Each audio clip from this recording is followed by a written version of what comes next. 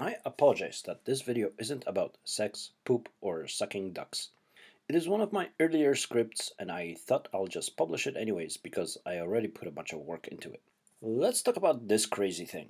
Ah yes, a rotten evil critter from my own mad laboratory. If you have been watching my videos, you may have seen this intimidating expression. This is one of my early favorites. At first notice, one might think this is some genuine bit of math.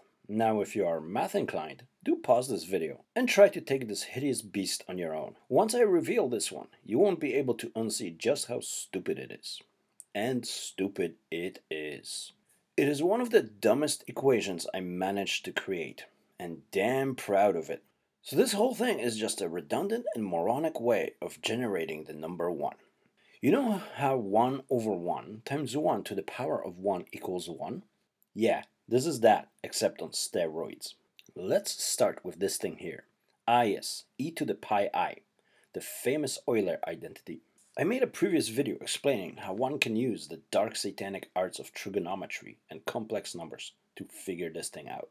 Because of these occult powers, the irrational numbers e, pi, and the number I combine to make -1.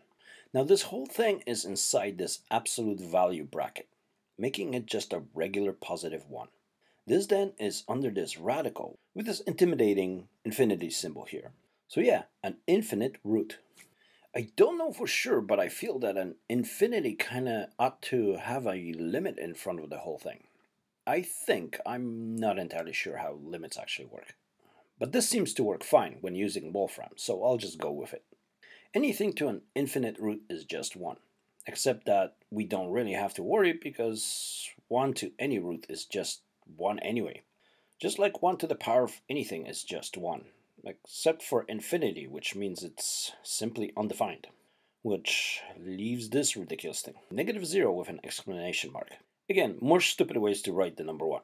So this is a factorial of 0, which has been decided by the math gods to equal 1. Now this negative exponent here, so this means that this just goes above the division line. And of course, it just vanishes up there. Just trust me on this one, it just does. The same goes for this guy. The negative on the exponent simply moves it below the division line. Again, trust me, I studied magic, I mean math. Okay, now this stupid thing. Natural log of e. This just means 1 again. Probably because logarithms are also evil. They belong to the triad of the unholy exponent. Okay, this 9 over here. So the dash over the digits after the decimal usually refers to a repeating decimal number. This means that 9s go on forever, which makes this thing, again, just vanish. Don't worry about it, it's magic. So we now have this thing. Ah yes, finally dealing with some real infinities and limits. Okay, so what is this crazy thing? This is another great invention of Leonhard Euler, and it has been designed to give math students headaches and nightmares.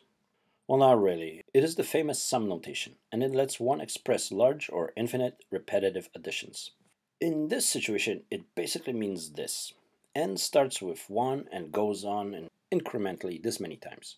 This would be a ridiculous equation if it wouldn't be for this other infinity here. So x approaches infinity, which means we can basically just kind of replace all these with infinity. This first term is just 1 to the infinity, making this into, you guessed it, 1. Making the whole thing just 1. This one here, well, 2 to the infinity is making this entire thing into infinity. In fact, all these will be infinities.